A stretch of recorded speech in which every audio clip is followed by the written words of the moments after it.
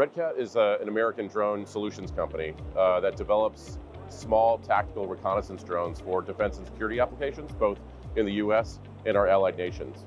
But at the heart of it, our business is about saving lives and bringing those that are in harm's way back home safely. The company was founded in 2016 by our CEO, Jeff Thompson. We have now grown the business where we have two subsidiaries. We have Teal Drones, which is based out of Salt Lake City, Utah, in the United States, and we have FlightWave Aerospace, which is based in Long Beach, California.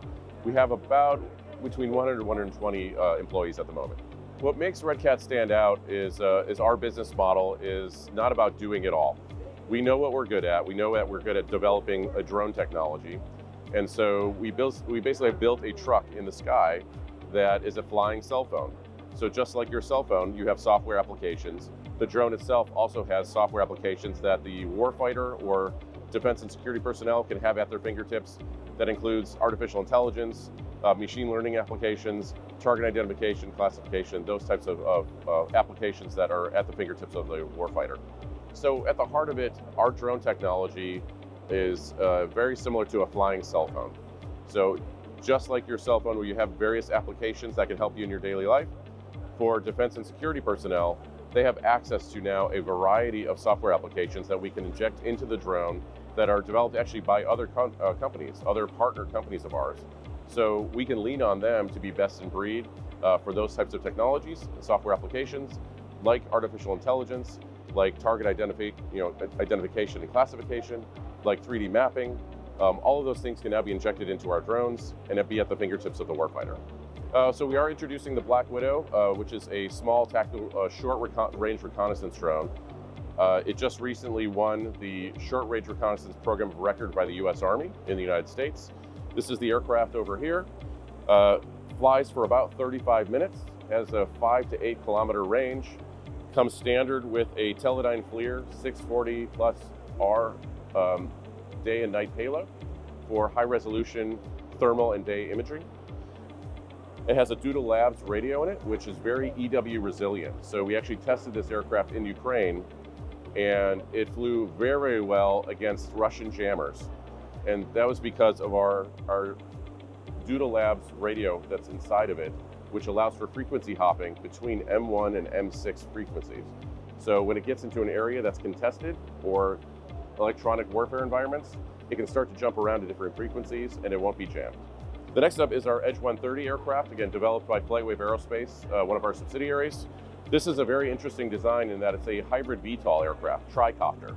So it actually takes off vertically and then transitions to forward flight with its propulsion system.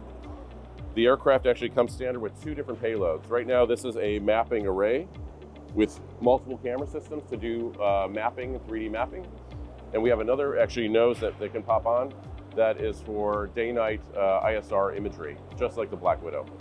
It's extremely light. This aircraft actually weighs less than the Black Widow. And it has a 20-kilometer range and about a 1-hour flight time. Next up is our controller. This is our Warfighter Electronic Bridge, or WEB. This is the standard controller for the Black Widow system. In future months, we are going to see expansion of this to be able to control multiple air vehicles, including the Edge 130, and including even FPV-style precision strike drones that we're going to be developing actually this year. The system will also be able to operate ground robots as well as air assets and perform swarming capabilities. Specifically to the Black Widow, one of the biggest differentiators is its field repairability. So it's a very robust, ruggedized design. And what happens is, sometimes if you are in a mission and you take a hard landing, things break. In this case, this is designed so that if a motor arm breaks, you actually just can take it off very, very quickly. A warfighter can actually repair this out in the field, and they don't have to send it back to the factory. A lot of our competitors, if they land or take a hard landing and it breaks, they have to send the entire drone back to the factory, which means now those warfighters are without their assets. So in this case, it's again very ruggedized, very field repairable. It's also very adaptable. I mentioned before about the idea of a flying cell phone.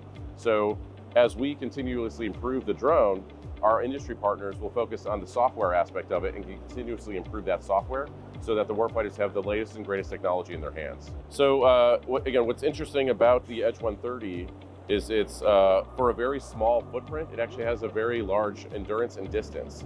So based on its size, this is something that flies, again, for more than an hour and in a 20-kilometer range. So in our industry, that's actually best in class. In the future months, we're going to see this technology accelerating forward more by adding more endurance, getting to 90 minutes in potentially 2 hours, as well as even more range, more than 20 kilometers. So you'll start to see that also these things start to be worked into maritime environments. So being launched off of ships, unmanned surface vessels, to perform multi-domain operations. Last year, Red Cat formed an industry consortium called the Red Cat Futures Initiative. And what it is, it's an industry consortium that brings best-in-breed drone technology companies together, where we all can have a seat at the table when it comes to talking with government. And so we have Red Cat as the hub, meaning that we focus on the drone technology, and then we have a whole multiple companies that, like, I'll give you guys some examples. One example is Ocean Power Technologies. We partnered with them. They develop unmanned surface vessels. So currently we are doing integration with swarming and with multi-domain operations of our drones into unmanned surface vessels to give maritime applications. We partnered with Athena AI out of Australia. They do target identification and classification. So they can start to help build target models and inject that into the drone so that when the drone is flying, it can actually identify people, it can identify what they're holding, if it's a shovel or a weapon, they can identify vehicles, all through the drone. We work with Reveal Technologies, and so they have a software called Farsight. Farsight allows us to do 3D mapping with the drone, just by flying over an area 360 degrees and have a real-time relevant map.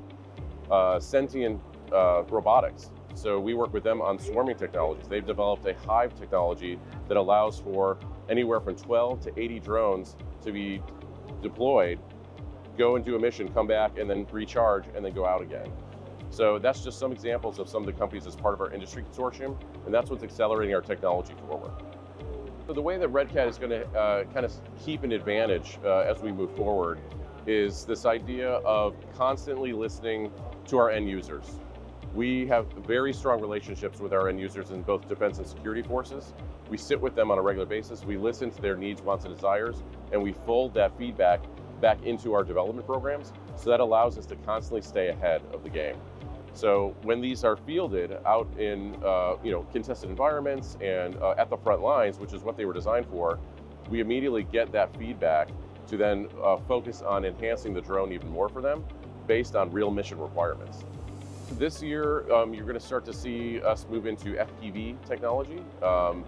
We have last year at Eurosatori, we announced a line of what we call FANG, precision strike FPV drones. We are currently in development of those drones, and you'll start to see those being released within the next few months. And those drones will be used in conjunction with these two ISR assets. So imagine a mission where a warfighter can send out an ISR drone, identify a target through its AI software, realize that that target is a threat. In the past, you would have to call in air assets like helicopters and gunships, which could take a lot of time. Now we actually developed a portable kill chain to allow the warfighter to not only seek the target, but then engage that target with small FPV precision strike drones. That's what you're going to start to see in the coming months. If you're looking for a drone that is cheap, that will break when it hits the ground, that does not have encryption, we are not the company for you. We want you to come to us if you take seriously the fact that you want your data to be safe. Our drones are 100% encrypted, AES 256 encryption. They were designed specifically for the frontline warfighter, meaning that they can be repaired out in the field. And we offer best-in-breed technology through our industry consortium. If that's what you're looking for in your mission requirements, then Red Cat is the company to come to.